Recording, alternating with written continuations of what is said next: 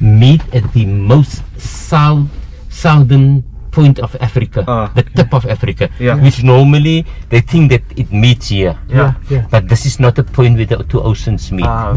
It meets much further. The most southern point, as you can see, even this point is lower than this point. Exactly. So there's another point out here, which is about 300 kilometers in 2.5 hours drive along this way to get to this post. And this is the most southern point of the African continent. This is the tip of Africa. And but what we're gonna do, we're gonna do this. So, and I'm gonna go all along here from the from Cape Town all the way down here on this blue line, and then eventually get to Muizenberg. From Muizenberg we're gonna make a stop, and then we're gonna get out, and I will explain to you, and then from there we're gonna go all along Fieshoek, Simonstown to go to Boulders, to get to the penguins. And from there we're gonna make our way in here at this area, which is the Cape of Good Hope. We're gonna make our way down to the Cape of Good Hope, and then up to Cape Point. And then we're gonna come out all the way.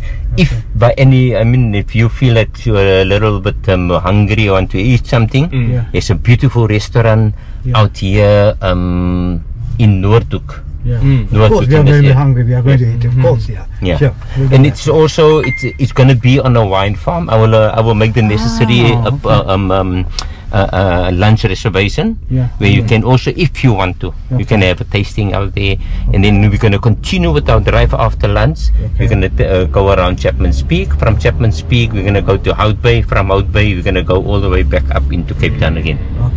That is basically the route that we're going to take all along here. So we're going to make a circular drive, come the one way and go back the other way. And yes, that is the meeting point, but you also can't see with the naked eye. Exactly. And because you're going to stand on the shore and you're going to look, and yes, it says that geographically it says that is the meeting point. But if you ask the oceanographer, he will tend to say it moves. Depending on the temperature, so it moves from one area to the other area. It is not, it's never stable, but that line is there. The line is there. But of course, it's a man-made line. It's not that, it's in not in the nature. We say that this is Atlantic and this is Indian. Ocean. No. Basically explains that the two oceans that comes, the Atlantic Ocean and the Indian Ocean, like this, and they don't mix. They don't mix. They don't mix. They are separate, and that is the line. But if you are airborne, if you are in the air, and you go to that point, then you will be able to see the difference in the color of water. And from my mother's side, Germany. But this is the people that were. These were the people that came down here. That came down here, and they basically formed this country. Do you speak Dutch? I speak Afrikaans. Afrikaans, yes, which is a compilation. Let me start from the beginning. Or let me start from the time that the Dutch came down here. When they came down here in 1652 on the 6th of April. 6th of April. 6th of April, they tried to enslave 1652. 1652. A gentleman by the name of John van Riebeeck. He came down here with 3 of his ships or boats at that time to build a halfway station in Cape Town. And when he came down here and he tried to enslave the indigenous people, the black people. But these people, they could easily run away. They knew exactly where to go to, and they couldn't be enslaved. And also the most important why they needed these people was for the labor. For the labor. And but remember, these people, they don't know how to make clothes other than to cover their front. Even the women, they were topless. The women, the men, everybody was topless. They only had a cover in front of them. And for this reason, they couldn't be. They didn't make use of the indigenous people. So they brought in people from other countries, people that came into resistance to them. Okay. They will bring down here to completely disorientate them. And when they did that, that is how the different people from different countries came over. From Indonesia, from Malaysia, people from India, Sri Lanka, Mozambique, Central Africa, West Africa. All of these people were brought down here to the Cape. And they assisted with the labor, because many of these people were the artisans. They were the artisans. They could construct the furniture. They could build furniture. They could build the houses, and this is what the Dutch needed. And just to jump a little bit more to the in time of history, and when the British came, they basically emancipated. I'm going to fill up all the holes. I'm going to fill up everything. It is just because we are now here in this area. Robben Island has always been a place where people was kept away from the mainland. There was no buildings there at that time. Yes, it became world famous when Nelson Mandela, but at a very early time, during the 1400s, people were left on Robben Island, where a passing ship, whatever you have transgressed on the route, they will drop you off at Robben Island. A passing ship will come in and pick you up and take you to, so that you can go and stand trial wherever you were supposed to go. That was formerly known as the Malay quarters. The Malay quarters. Malay. This was known as, because Muslim, they were Muslim, but this was how they defined the people. Which means that 99.9% of the Muslim people that you are referring to, many of them are Malay descendants. This was only a name that was given to the people. The people that managed South Africa. They said to us, there was a very small percentage, 0.001% of people came from Malaysia. Most of the people came from Indonesia, and from India. So, but because it is synonymous to, if you are Muslim, then it means that you came from Malay. Yes, but that is where but not many people came actually from Malaysia. Got it. And many people have that. Yes, I'm not saying there wasn't any people. Yes, there were people that came from Malaysia, but a very small percentage. Meaning that I'm Malay and I'm Muslim, and I came. My forebears came from Malaysia. But then many people objected to it, but we didn't come. Our parents, our forefathers didn't really come from Malaysia. We come from Indonesia. So they then, when I went to go when I became 16 years old, so I applied for my identification card or book, shall I say, and then I became a Cape Coloured. A Cape Coloured, and this was now in the 1970s. What is coloured actually? I'm a mixture between a white person and a black person. I'm a that was, I mean, many government, many government. If you apply, especially at government, when you apply at government for a job, you have to fill in your race, define who we are. Can't we just be South African? And this is what I wanted to say to you, is that after I became a Cape Malay and a Cape Coloured, meaning that I'm from Cape Town. I'm a coloured person from Cape Town, and not a coloured person from Johannesburg or from the Eastern Cape or from the Northern Cape. I'm a coloured person from Cape Town. I later then became, when I just got recently a couple of years ago, a few years ago, about 2018, I have to renew my ID, and I got a card, which is where it says South African. Only today, only recently. But this was how they defined us. And this is the time during the apartheid. You know, there was always apartheid. It was not. It was never known as apartheid. No.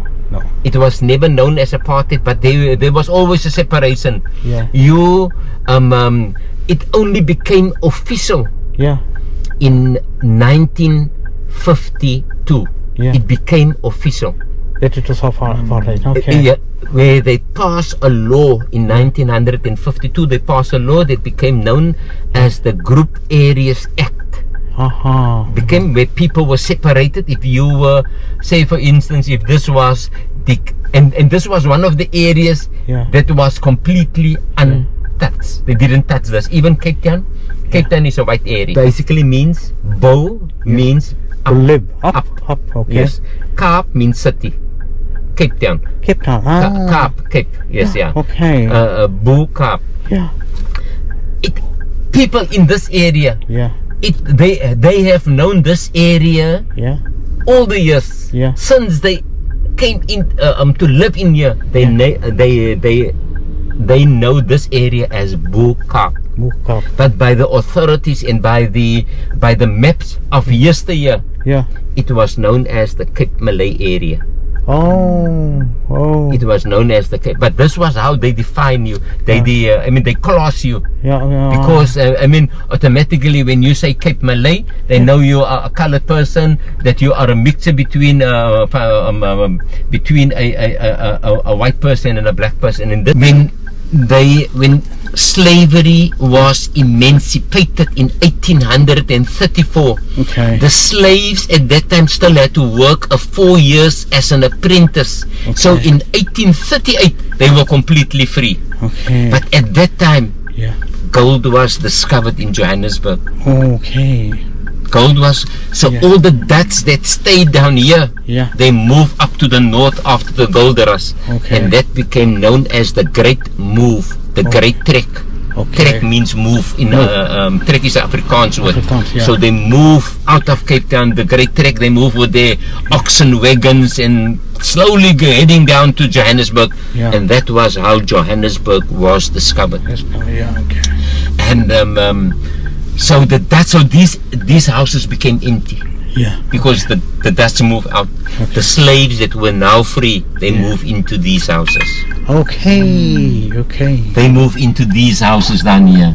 And but at the time, all of these houses were all whitewash painted. But remember, there was also no paint. So what did they do? So they will go down to the seashore, collect seashells, burn it into kilns, into ovens, big ovens. They will burn it, make it into a powder, mix it with water, and paint their houses. So all of the houses were whitewashed, because remember, there was no paint. But this was used for paint basically. And the area that was known as District 6. District 6. Where everybody lived in harmony. Where everybody lived in harmony, whether you were black, whether you were Indian, whether you were colored, whether you were Jew, whether you were German, whether you from just South African white person. That's why South Africa was. Everybody lived in harmony.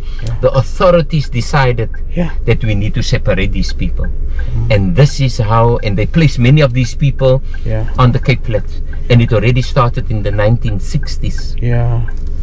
In the remember I said 1952 a law was passed, the Group Areas Act was passed. It became enforced in the late 50s, and enforced more in the 1960s and 70s. It was more enforced, where they separated all of the people into different areas, townships. That is where you will find only black people live. Black people in townships. Black people lived in townships even until today, and they will use that term even today. On national TV. Oh man! Through our leaders, they will still use the black townships. Even our leader, even the current leaders. Current leader, even our president. Let me say that. Let me be more bolder. When he talks about black townships. Still today. And but this is where we still find that there's many people that lives below the breadline. And they live in we might be going past a black township. We might be going there. I don't know if you've seen it when you came in from the airport. There's many. You see those shanties that is there. That is basically termed as a, and you won't find any colored people living there. No. No colored people lives there, only Just black people. Only black people. Yeah. But this was how it was defined only for that people. The thing is, it's a sad story for me to hear. And these areas, these townships, or these areas are, not that popular. I mean, there are lots of crimes. They are very dangerous places and like that. But this is what they tend to own and want people to be in that. In that situation where they are continuously on drugs, where they are continuously intoxicated with wine and whatever, and this is how they tend to keep the people. But when it comes to, and sometimes this is the thing that they want to keep the people. Exactly. It's not the people that and we would think that because we have a new government. We have a new government where they will tend to be, upgrade certain areas or especially these towns to get away from that connotation of township life and whatever, get away from that.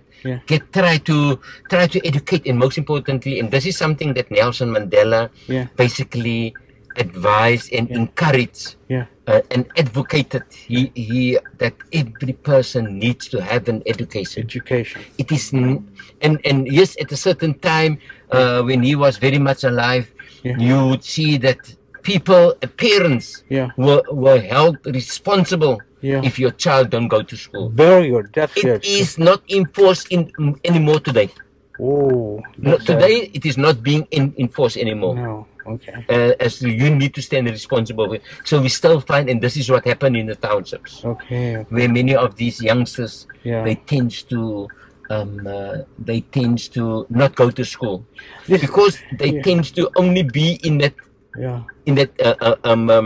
not being educated, being a laborer. You tends to want to do some other things in order to get money to because you see all your friends that is working, they have nice cars. You also want to have a nice car. So what's happening is, fair enough, I understand, they tend to get involved in crime. Okay. And that is basically, and yes, sometimes we see many people, the drug lords and whatever, they see that they can use these people and for them to be able to live in this beautiful house, they need to employ some people, and that is not really a contributor to the community or whatever, and they employ these people to do all the crimes for them.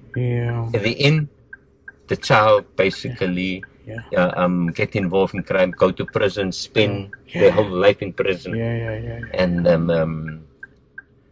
but that is sometimes the situations that we have out here. Okay. Okay. Very interesting.